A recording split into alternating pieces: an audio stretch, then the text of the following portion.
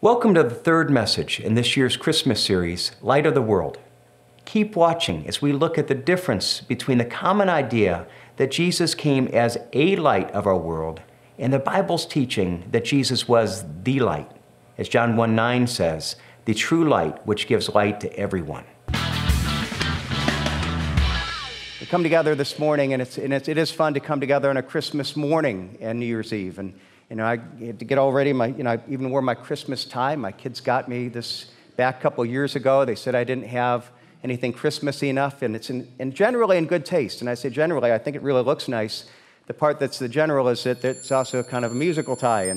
And so my only fear in wearing this is that I'm going to be able to halfway and hit the table and then set it off, and then it's kind of add a little bit of musical accompaniment to my preaching. So. And the problem is, once it gets going, I can't turn it off. And it's interesting, though, as we think about that, and we think about our dress and what we do, and we're all excited. And as we get ready for this Sunday morning, one of the things that is neat is that it is neat for us to be able to have this extra time to be able to reflect upon what the meaning of Christmas is. I know we didn't know even what to expect because it's been so long. The last time that Christmas Eve was on a Sunday was, I think, 12 years ago because it skipped leap year last year. And we weren't sure how many people would be here and, how to plan this. And I know that it's exciting. I've talked to some people that said, well, yeah, our tradition is that we always have things in the afternoon and evening. So they were excited to be able to come to a service this morning because they usually don't have an opportunity to because of family traditions. And, but in the midst of this, it's a chance for us all to step back and reflect upon the meaning of the season. And if you came this morning, I hope you come back this evening because we get more than enough cultural perspective of Christmas. And even if we have 2 services on Christmas Eve, that's not too much. And because the challenge is, how do we remember the reason for the season? How do we keep Christ in Christmas? And all the busyness and all the things that we hear from the culture, especially if we have kids, I think that's even more challenging because there's so much commercialism and advertising, and it's all about the things that we get. In fact, I ran across a story that kind of illustrated this. A couple was trying to deal with their one son, and he had become so focused. He had some behavioral issues in general, but especially through Christmas, it seemed that he got more and more focused on just the material aspect of it, and it was really made clear. One day they walked in, and he was in the middle of writing a letter to Santa Claus, and it was listing all the things that he wanted for Christmas. It was 12 pages long. And so we've got a problem. So the dad took the boy, and he said, okay, you don't get this. You don't understand what Christmas is all about. And he brought him into the living room, and he sat him down in front of the nativity scene, and he said, you've heard this story before. You know that it's about Jesus being born. He said, I want you to sit here in front of the scene for a while and reflect upon what the meaning of Christmas is. And when you're ready, I want you to then go and write a letter to Jesus. So the boy sat there for what seemed forever, reflecting on it. It must have been at least 5 minutes. And finally he gets up and he goes to his room and he gets a paper and pencil and he begins to write a letter. And he writes, Dear Jesus, if you bring me all the presents I want, I'll be a good boy for the whole year. Well, then he thinks about it and he tears it up and he throws it in the garbage and he thinks about it some more. And then he comes back and he says, Dear Jesus, if you bring me all the presents I want, then I'll be a good boy for a month. And then he thinks about it and he tears it up and he gets up and he walks out to the living room and he looks at the nativity scene and he sits there and he just thinks for a while. And then quietly he goes over and he bends down and he picks up the little figurine of Mary. And he goes back to his room and he takes a shoebox and he puts it in the shoebox and he puts it back in the back of his closet. And he goes back to his desk and he begins to write another letter and he says, Dear Jesus, if you ever want to see your mother again.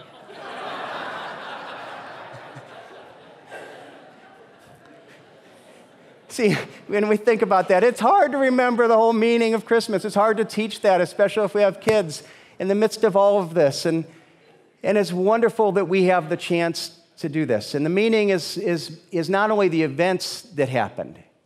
There's a meaning behind those events. And what we've seen is over these past few weeks, we've been looking at the idea of what it means that Jesus came, that he came to be the light of the world. And one of the things that's beautiful is that if you know the Bible has 4 what's called Gospels. They're the stories of Jesus' life and ministry: Matthew, Mark, Luke, and John. And several of the Gospels, especially Matthew and Luke, really start off by talking about the events of Jesus' birth. So they talk about, the angels appearing to Mary, or in Matthew, the angel appearing to Joseph, and them going to Bethlehem, and the angels appearing to the shepherds, and the birth in the manger. But John begins his book not by telling us about the events, but about the meaning of the events. And it's interesting because John was one that had Mary herself live in his house for a number of years after Jesus' death, and he would have been the one who would have heard firsthand from Mary exactly what happened in the events. But when he begins his story, he doesn't say, well, let me tell you about the angel, let me tell you about what happened. He starts by saying, let me tell you the meaning. And if you have your Bibles, look what he begins with in John 1:1. He says, in the beginning was the Word. And he refers to Jesus as an unusual way, referring to him as the Word. And what he means is he was the message of God. He was the revelation of God. That he was God's perfect message of truth to us. And he said, in the beginning was the Word, and the Word was with God, and the Word was God. He was in the beginning with God. All things were made through him, and without him was not anything made that was made. In him was life, and the life was the light of men. The light shines in the darkness, and the darkness has not overcome it. And what he's saying is that Jesus was the creator, and when he looked at the world, he saw this world that he created, and he saw that something was broken. And the brokenness meant that even though we were physically alive, there was a sense that we were physically alive, but we had lost something essential of what the life we were created for. And he looked at it and he said, okay, there is a sense that we had lost the purpose of life. And so Jesus came, the creator of life initially came to restore life. He was life, coming to bring life that we had lost. And not only that, but he said that there was darkness. He had created the world and created it with light, but we had become dark. The world became a dark and confused place, and we know what that means. And he said, so therefore, Jesus came to bring light. He came to reveal what is true so that we would understand how life was designed to work. But when we look at this, what I want you to think about through this all is that if we say, okay, he's the light, we understand that, the light of the world. But here's the question. Did Jesus come to bring a light, or did he come to be the light of men? Did he come to be a light? Did he come just to say, okay, I'm going to become a source of truth? One of the numerous possible sources. That here you are in life and you're trying to figure it out, and here's one option that you have. You can go here, or you can make Jesus as part of your option. And was it one of the numerous places that we could find direction? Or was he claiming to be not a source, a light, but the light? The only ultimate source of truth and of meaning in life. Meaning this, that anything that disagrees, it doesn't mean that there couldn't be somebody else say something, because somebody could, but it agrees with what the Bible says. But if he is the source of light, it means that anything that disagrees with what is revealed by Jesus Christ is wrong. It means that if Jesus Christ is the light, that it would be impossible for anyone to have a relationship with God other than through Jesus Christ. It means that we would never be able to fully understand the meaning and purpose of life, that we would never be able to have the life that we were designed for apart from an understanding of a relationship with God. Now, what does John say? See, because it's really not a question of my opinion or your opinion. It's not what do you think it is. Really, it's a question of what does the Bible say? What does God say? What does God's truth say about this? And so what does it say? Look at what John says. John 1:4. In him was life, and the life was the light of men. The light shines in the darkness, and the darkness did not overcome it. Or look at verse 9. Again, John 1:9. The true light which gives light to everyone was coming into the world. He was in the world, and though the world was made through him, the world did not know him. He came to his own, and his own people did not receive him. And so what does it say? Verse 9, it says he was the true light. It means that there's a couple things that are implied with this. Number one, he's the true light, meaning that there will be people that will present a truth other than Jesus Christ. That there will be claims of light, claims of truth that are other than Jesus Christ that are not the true light. And not only that, but it says that he is the true light, meaning he is the only light. That he is the only source of truth.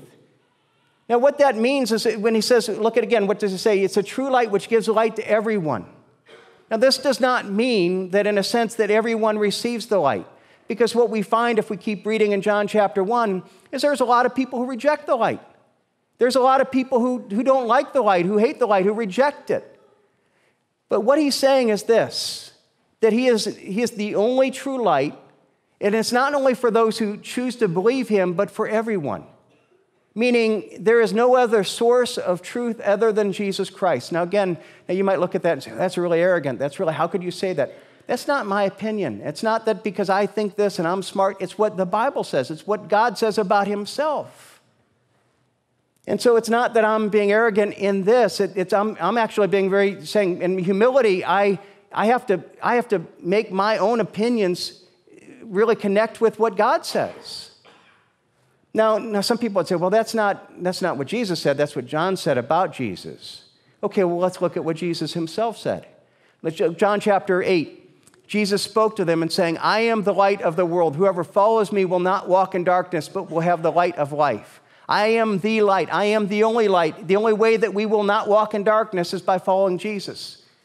In John chapter 12, Jesus said, not using imagery of light, or John 14, I'm sorry, but he again makes this statement even more strongly. Look what he says. Jesus said, I am the way, the truth, and the life. No one comes to the Father except through me. He is the only way. He is the only light. He is the only source of truth.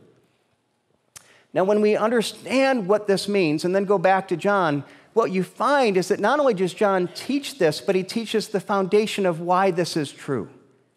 And if we go back to John, what John says, what we're going to find is that John says is that Jesus' ministry as our light is rooted in his identity as our creator. So if you want to understand what it means that he's a light, you've got to go back and you've got to understand what it means that he's the creator. Look again, if you have your Bibles, look at John chapter 1. How does it begin? In the beginning was the Word, and the Word was with God, and the Word was God. Now, for starters, that's an obvious echo of Genesis 1. Genesis 1:1, the story of creation starts, in the beginning, God. God created the heavens and the earth. And so clearly it's echoing that this is the same God who created in Genesis 1, that same God as Jesus Christ. And he continues in making it extremely clear that Jesus is the very God who created in Genesis 1. Look at verses 2 and 3. In the beginning, he was with God, and all things were made through him, and without him was not anything made that was made. So it's really clear. And then you go back and you say, okay, now Genesis 1, let's go back to that story. And when God created, do you know what the first act of creation was? Let there be light. He created light. Do you know what the last act of creation was before he rested? He created life. He created man and breathed into man life. Now again, look in your Bibles, look at John 1:4. What does it say? In him was life, and the life was the light of men. The light shines in the darkness, and darkness has not overcome it. That he is the source of life, which is the last act of creation. He is the source of light, which is the first act of creation. And all of this is pointing us to this idea that if you want to understand who Jesus was and why he came, you've got to understand that he was our creator. And as our creator, he designed humanity so that it would work in a certain way, but it is based on its need of a certain light and a certain truth. And he is not only the source and the designer of our life, but he designed us so that he and he alone would be the light of men. He's the only light that actually works. That's the way that we were designed. That's our creator. Now, I want to go even deeper on this, and what I want to do is to now switch over. I mentioned we're going to spend some time in Colossians, and what you find, Colossians uses much of the same imagery, same language about creator and light and what it means and how understanding Jesus as our creator is the foundation of understanding his ministry. So if you have your Bibles open, I'm going to go to Colossians chapter 1. Let me even put this verse up at verse 15. He is the image of the invisible God, the firstborn of all creation. Again, very similar to what John says. For by him all things were created in heaven and on earth, visible and invisible, whether thrones or dominions or rulers or authorities. All things were created through him and for him. He is before all things, and in him all things hold together. Now, the first thing that he's saying is that we realize that, again, like John says, he is the source of all creation. Again, verse 16, for by him all things were created. John 1:3, all things were made through him, and without him nothing was made that was made. Same idea. But they're teaching here that everything is Jesus because he created everything. Because of him and him alone, everything exists. And so when we read about Genesis 1 and 2, and we read the story of creation, and we read that's describing the activities of Jesus Christ. When we think about just the nature of that, we should be amazed. I love the study of creation. I know several years ago, we did even a study on that whole idea of creation and what that means and the biblical idea. And I love that. And I think the more that we look at creation and nature, you're just amazed at God's power and his design. And these things can't happen by accident. I mean, think about the vastness of the universe. That if you think about the vastness, they say that the nearest sun to us is Alpha Centauri, which is 4.37 light years away. That it's thousands and millions of times further than the furthest planet. And so here you have this near sun that's that far away, and in just the Milky Way galaxy, there's hundreds of billions of suns, of stars. And then there are hundreds and billions of galaxies, so much so we don't know how many because they keep going as far as the eye can see.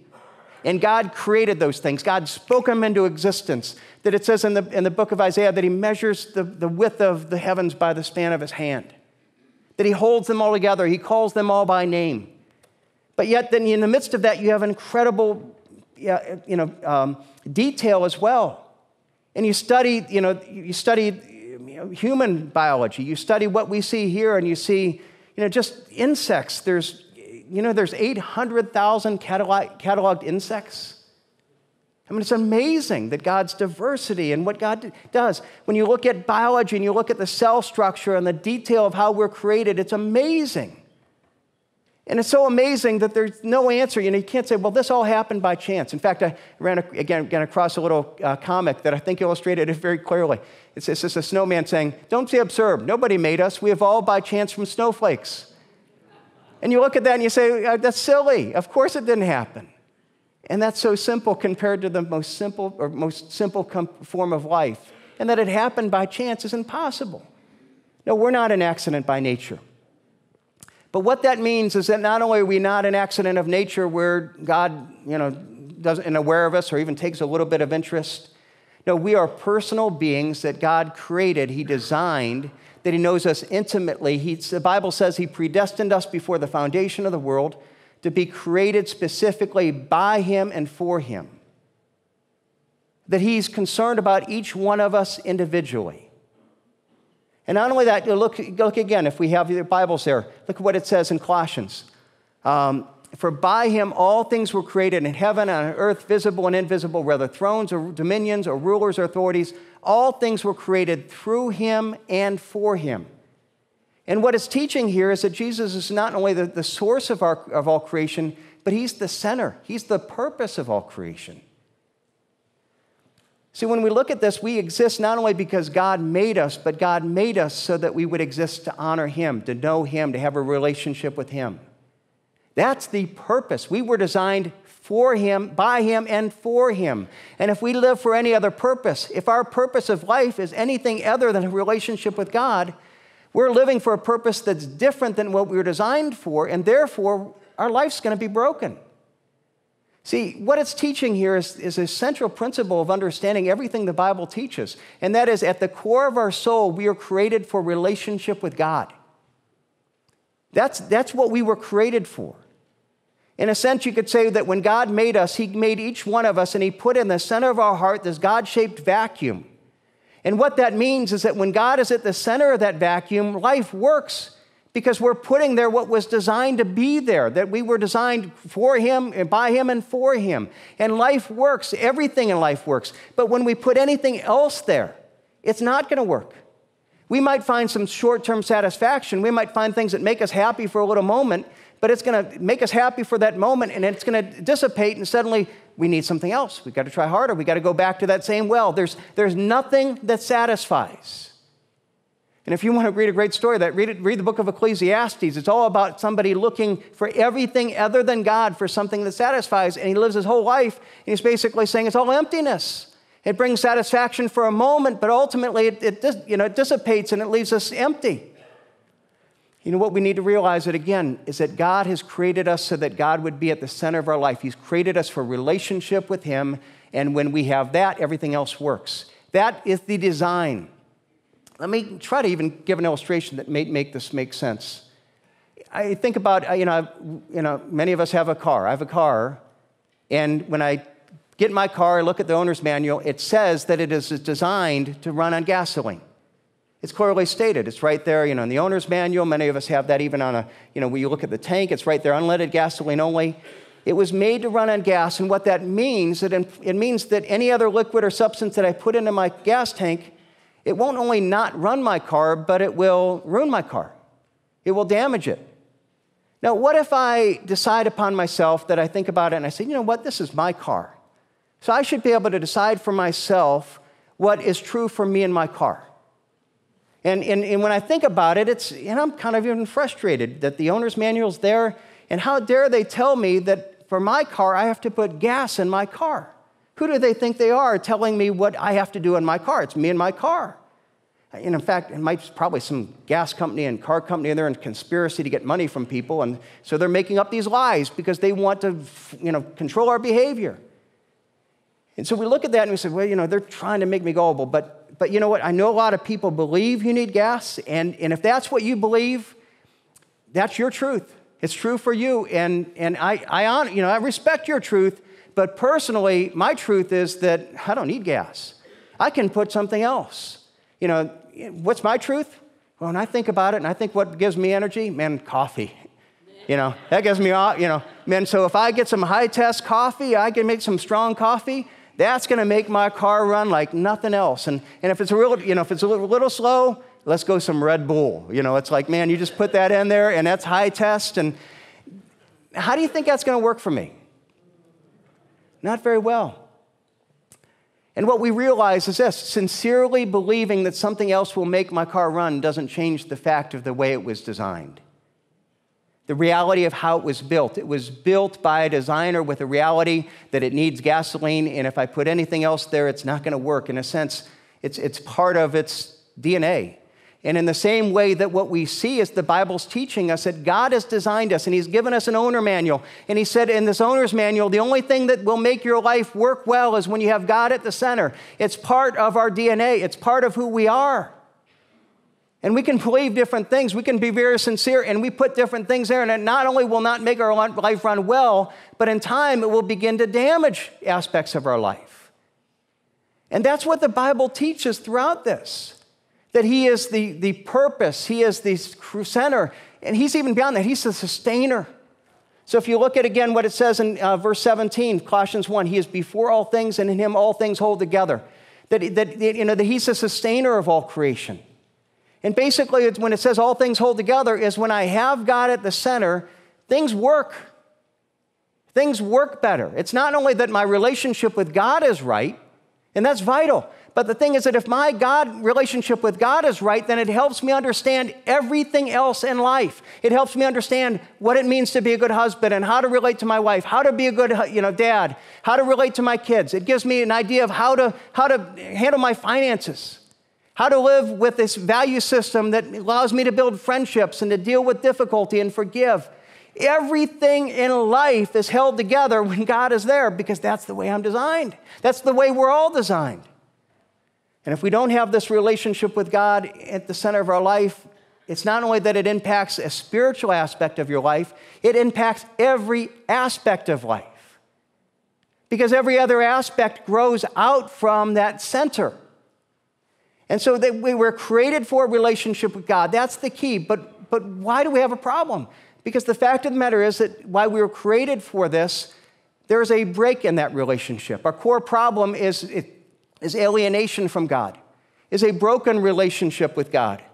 See, we're made for this relationship, but this relationship means that we accept Jesus for who he is, that we understand that he is our God, that he is our creator, he is our designer, that we need to put him at the center. And putting him at the center means that God, I accept you as God of my life, as the one who has designed truth. It means to accept him for who he is.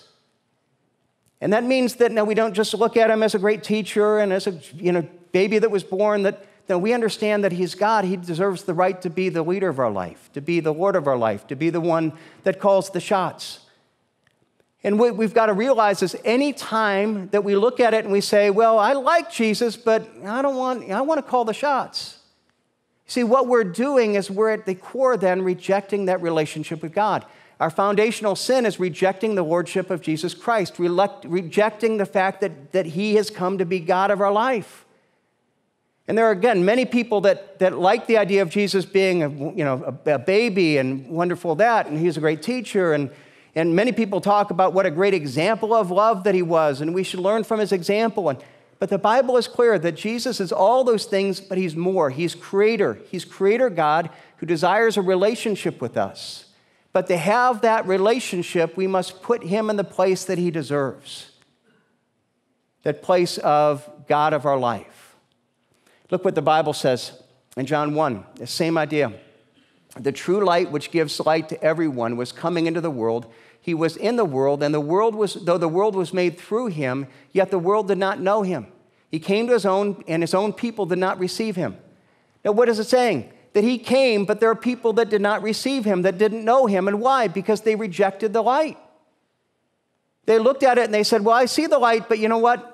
I like who he is and his teaching, but I don't want to embrace him as the light that gives direction to my life. I don't want to make him the authority of my life. And so there are people that would look at him, and what we do is we find some other source of light, some other source of truth, some other source at the center of our life, and we try to put something else there. Maybe it's an addition to God. Well, I have God, and I have him on Sunday morning, but he's not really the charge of every aspect of our life. And because he's not at the core of our life, what happens is that we've never embraced him for who he is. And then we have this broken relationship. See, we have a problem of alienation from God, broken relationship because of our sin, because of our rejection of his place in our life. Now, how do we fix that? And a lot of people will take the approach of how to fix that, and what they will do is they will take the approach of religion. And religion, people that are part of the church, you hear me say all the time, Christianity is not religion. It's the opposite of religion. Jesus Christ was anti-religious. The Christian message is anti-religious. And here's what I mean by that. See, religion is in every form is people trying to find some way that they can bridge the gap between us and God. That I realized, it's interesting, even people that aren't really spiritual at all, if they believe in a God, deep down, we know that there's something that we don't measure up. Deep down, everybody knows that. We might defend certain sins and say, well, this doesn't, God's not met with this. But deep down, we know there's something broken in our relationship with God. And so what we do is that we have the approach of a religion of saying, well, if I do this, if I try to keep these rules and not do these things, and if I do these good things, and so you talk to people all the time. I'll talk to people and they say, well, do you have a relationship with God? If God were to accept you, what would it be the basis? And they say, well, I think I've been pretty good. I've done enough good things. And our answer is always what we have done. It's all about what we do, about how we're trying to bridge that gap. And what we need to realize is that there's a break between us and God, but it's not one that we could ever bridge. I can't fix my relationship with God. I can't do that. The only way for that gap ever to be fixed is not through my initiation, which is religion, but it's by accepting the initiation of God, which is the message of Christianity. When you look at the meaning of Christmas, what does it mean that Jesus Christ came into the world? That God became a man. It means that God has initiated a relationship with us. We could never reach up to God, but God came down to us. And God has brought his truth to us, and he gives us an invitation to relationship with us, not based on what we have done, but based on accepting what he has done. Look what it says in Colossians 1:22. Now he is reconciled in his body of flesh by his death, in order to present you as holy and blameless and above reproach before him. Now I look at that and I say, well, can I be holy before God? No, I've got sin that separates me. I deserve God's punishment, not his reward. I could never fix that. But God has come to mankind so that he could fix what we could never fix. God has initiated it. And so what it says is that he is reconciled in his body of who we are by his death. So that if I understand his death, what did he do in his death? The sin that separated me from God, Jesus Christ took on the cross. He took my sin. He took the punishment for my sin, so that if I trust in him and believe in him, he now fixes my relationship with God, not based on the good that I do, but based on my acknowledgement of my need for what Christ has done for me. And accepting that gift, so then he makes us holy and blameless, not based on us being that. I could never be that. But based on my accepting the gift that God has done for me. Jesus Christ came and lived the perfect life. There was no sin in him. He was perfect. He was without blame. And so that he would come and that he would die and that he would fix the problem of alienation that was between me and God. See, his ministry is one about reconciliation. Everything, if you want to know why Jesus came, he came, yes, as a baby, so that he would grow up and that he would die on the cross, so that he would restore the relationship between us and God that was broken, that we could never do. See, we were alienated from God. We could never fix the gap between us and God. We were without hope. We could never do it by our own initiative, but the story of Christmas is God taking the initiative for us. And when you look at Christmas, it's about a gift. It's about a gift that was given to each one of us.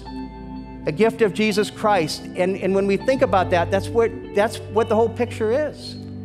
You see, but when you think about the gift, you can have a gift that is there and it's wrapped and it's under the tree, and if we never take it and unwrap it, it still never is ours. See, it's not only a question of, do you understand what it means that Jesus came, that he was the light that gives light to all men, the only source of truth? The question is, now have you made that personal?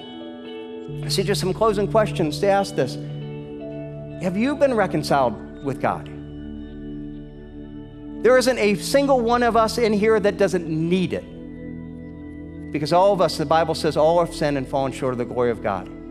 All of us need it. I'm not saying to anybody, well, you look down, well, you're a sinner. No, we're all sinners. And the question that we have here isn't that whether we're sinners and separated from God. It's a question of whether you've admitted that and asked Jesus Christ to forgive you so that you would be reconciled, or whether you're still there and you know about it, but you've never accepted the gift that he's offered.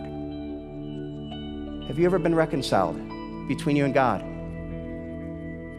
See, it's really asking another way, same question. Have you ever made Jesus Christ the light of your world? And I hope and pray that this Christmas that you not only remember that he's the light of the world and what it means in the incarnation, but that you know what it means for you personally. And that could be something as simple as and many of us have come to this point where we've said, just a prayer, God, I agree with you, I'm a sinner. I agree with you, I can never fix myself by my own effort. And I thank you that it's not about me trying to fix it through religion or being good, but I thank you that you made a way, that the story of Christianity is about you initiating, about you coming to me. Jesus, I admit my need, and I thank you for Jesus dying on the cross. I ask you to forgive my sins through what Jesus did. I ask you to give me your righteousness. God, I need that relationship with you. I give you the right to be Lord and King of my life. My friends, if you've never done that, I'd invite you to do so this morning. Right where you're at. And I would love to talk with you today, this week. Any staff, any leaders here would love to talk with you about that.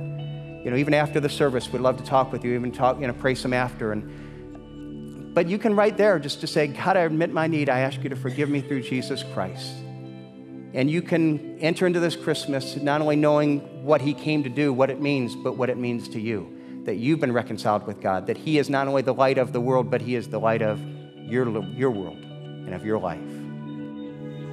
Thanks for watching. If you have any questions about what we talked about, Jesus Christ or church, feel free to reach out to us on Facebook, Instagram, or by email. The links are in the description.